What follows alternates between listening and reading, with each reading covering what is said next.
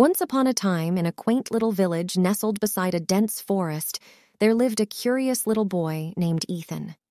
Ethan had a mop of unruly brown hair and a smile that could brighten even the gloomiest of days. He spent most of his time exploring the wonders of nature that surrounded his home. One sunny morning, while wandering deeper into the forest than he ever had before, Ethan stumbled upon an injured bird. It was a vibrant blue jay with a wing that appeared to be hurt. Compassion swelled in Ethan's heart as he gently picked up the fragile creature, cradling it in his small hands. The bird looked up at him with eyes full of fear and pain. Ethan decided to take the little bird home with him. He fashioned a makeshift nest out of a shoebox, lining it with soft leaves and twigs. Carefully, he placed the injured bird inside, making sure it was comfortable. He named the bird Sky for its beautiful blue feathers.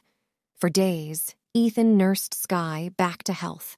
He fed it tiny morsels of bread soaked in water and sang soft lullabies to comfort the little bird. Slowly but surely, Sky's wing healed and he became more active. The bond between Ethan and Sky grew stronger with each passing day. As soon as Sky regained his strength, Ethan knew it was time to set him free. With a bittersweet feeling in his heart, he carried Sky back to the forest where they had first met.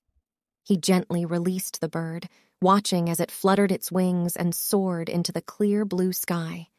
Ethan felt a sense of pride and joy as he watched Sky join his fellow blue jays in the treetops.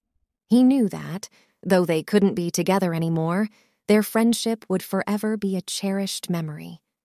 With a contented smile, he turned and headed back home, ready to explore more of the enchanting world that awaited him in the forest.